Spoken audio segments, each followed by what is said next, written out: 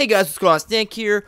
Welcome to a short tutorial on McModGen. Hope you all are having a good day, and you have a few minutes to go check out this tutorial. There's been a lot of confusion from people on how to actually download and compile their mods, and it's been worse with the latest version of Minecraft mod generator because I haven't updated all the tutorials. And the reason for that is because I'm going through a process of finishing up version 1.0 of the program, which was a major rewrite, and I'm kind of cleaning things up, making it more efficient and easier to update for myself in the future. And so I don't want to write any help documentation quite yet, because I might change things drastically, you know, in a month, whenever 1.74 or 1.8 comes out. So I want to get a kind of solid version set, and then I will write my documentation good for everyone. But for now, I'm going to have this tutorial up for anyone who needs it. So you're going to go to McModGen.com. Right now, I'm running actually off a local instance of the site, but you will just go to McModGen.com, and you'll want to hit login or register if you're not already registered. So you're going to log in here, and I think I tapped my login wrong, actually. This is going to be embarrassing. No, I didn't. And you'll have all your projects up here, and I'm going to go ahead and click on this one, 6.0, and we'll go here. And I have a whole project set up. I'm not going to go through that process. That's pretty straightforward. And then what I'm going to want to do is go to download link here at the top. And this will bring me to a page with the downloads. And now there's only two options right now for Minecraft Forge version 1.64 and ModLoader 1.62. In the future, what we'll do is when I have 1.7 ready, it'll be here on the left side. And then down here, there'll be the links for the previous versions. So let's say when 1.9 rolls around, you want to make a mod that you can release back a little few versions back, because, you know, mods usually fall behind a version or two of Minecraft. So you want to make a mod for some people that are still playing on 1.6, maybe some of the old Nikc-Nack stuff, or 1.5 for that. So you want to release that. Well, there'll be options for people to roll back. You'll always be able to download the latest version with how I've redone the system for downloading now. Whereas before, you could not do that. So I'm just going to go ahead and download the Forge 1.64 version for the purpose of this tutorial. So this is going to bring me to a page, which I'm going to redo the look of this page here pretty soon. But what you're going to want to do, I have all the downloads in case you just edit one file. But what you really want to do is just scroll down here to the bottom, hit download zip archive. And actually, I'm going to right click on it and do save link as, and just put it on my desktop.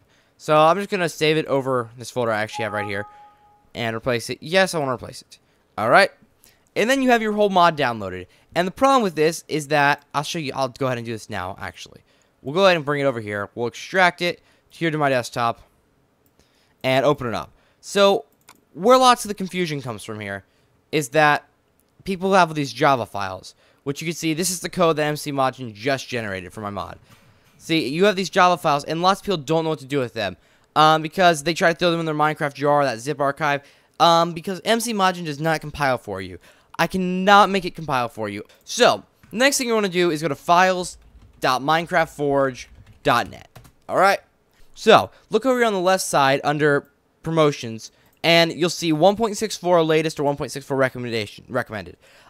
This might change in the future. Well, it will change in the future, depending on what Minecraft version. But for now, we're going to get the 1.64 recommended. I always recommend getting the recommended versions, because that's what I test McModGen on whenever I do updates. So, click on the thing that says SRC on the left side. I'm going to go back, leave page.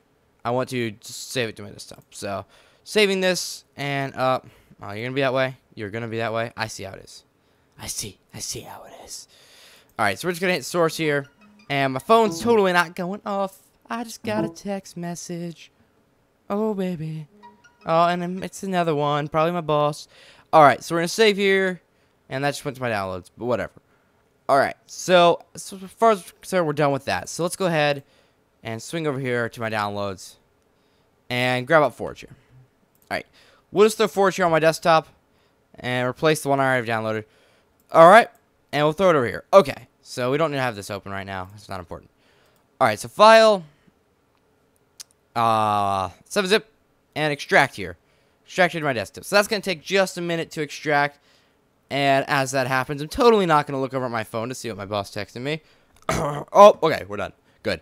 Alright, so then you'll have this file here, Forge 1.64, whatever your numbers are at the end. You want to click on that, double click on Forge, and then you want to go down and you'll see this thing called install.command.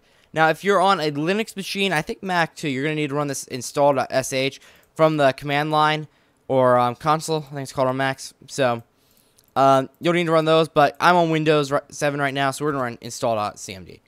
So, we're going to let this run, and I'll be right back. So after a long and painful process, it's done. So then you're going to go into this MCP folder right here, and you'll see all this stuff here.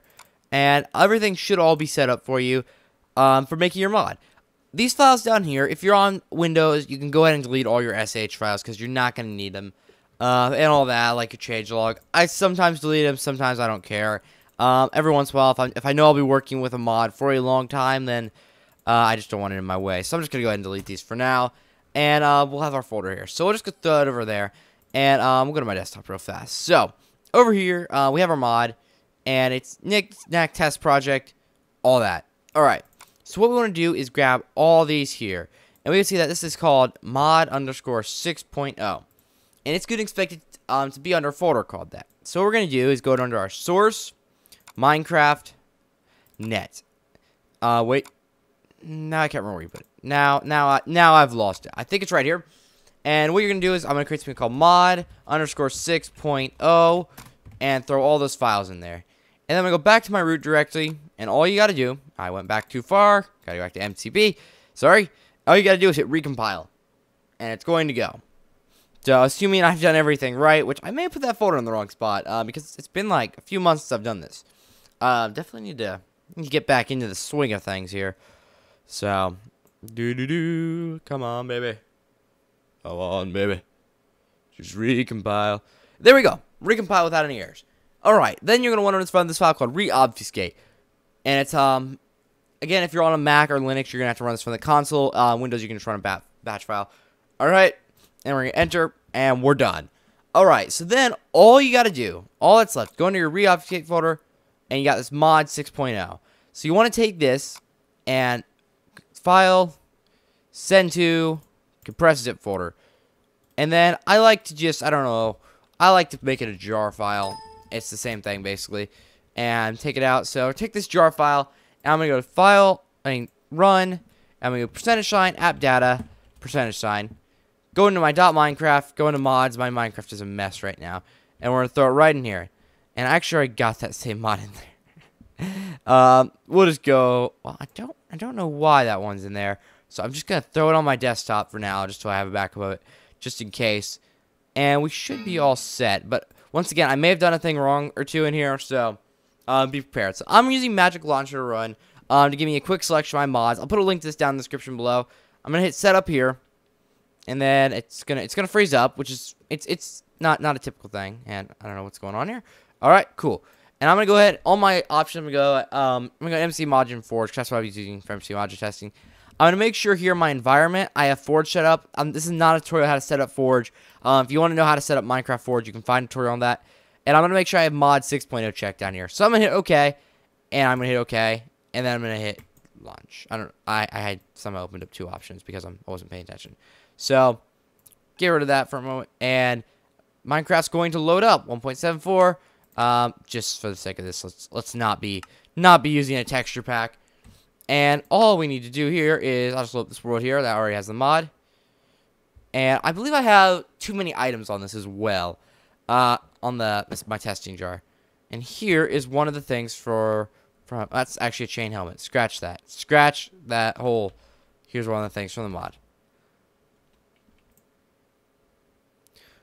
So, I made a really hysterical mistake. You gotta go in here in the configuration. I actually gotta select the setup that I put together. So, really awesome job there for me. I have my show log on. I mean, in case I did want to see that. I don't, as it is, but whatever. So, there we go. We were on 1.7 there. I thought that was weird. And so, there. Boom. Okay. There we go. Single player. And we should actually have the mod now. Which is a step up. So, here we are. So, there's already crops planted for when I was doing testing beforehand on the mod, this specific mod. But what we can do, there's no textures in place as yet. As you can see, I have play item right there. If I open up my inventory here, I have too many items on. So, if we go over here, on page 2, this mod adds 3 blocks. Play block is a block that I programmed in using McModGen. Play plant and play plant, which that title should not always be that goofy, but I put plant at the end, so it already, it doubled the word plant, which is a goofy thing on my part. Those should not be like this, and really you should be able to place them anyways. But they're not textured, like I said. So, anyhow, so these crops do actually grow and all that. They're not stuck. Whenever you break these, you get seeds, and these seeds you can go as you're supposed to. Go up to any spot where there's supposed to be crops, and we'll just break some of these, and plant the seeds. We have our play item here. If we want over here, we got our tool sets. We got some armor sets here. So, helmet, chest plate, leggings, boots. We can equip all these. Like I said, no textures in place, so you can't see it. Oh, hello, buddy. Hey, you want to feel the wrath of the yummy sword, which does 24 attack damage? Yeah, that's what I thought. Where'd you go? Where'd you go? Come on, come at me, bro. There you are. Ah! You're stealing my dirt block. Now he's making scary sound. Anyways, so yeah, that is how you recompile, download Forge, McModGen mod, and all that, and then recompile it, or compile it, not recompile, but, and then set it all up and all that fun stuff, and then now you can play with it. And if you want, all you got to do to give that mod to someone is send them that little jar file, or if you want to upload it to your website or something, that's all you got to do. It's really easy. And yeah, so I hope you all have enjoyed this tutorial. I hope it was helpful, getting your mod all set up and all that. So if you have, how about you pound that like button down below? Let me know if it was helpful. If you got any questions, feel free to leave them over at the Minecraft forum. I will not be good about replying to comments on this video in particular, so please leave it at the Minecraft forum topic. I can leave a link to that down in the description below as well, and all that fun stuff. So yeah, I won't drag this tutorial out anymore with just me talking. So thanks, and I'll see you all next time, I guess. So bye-bye.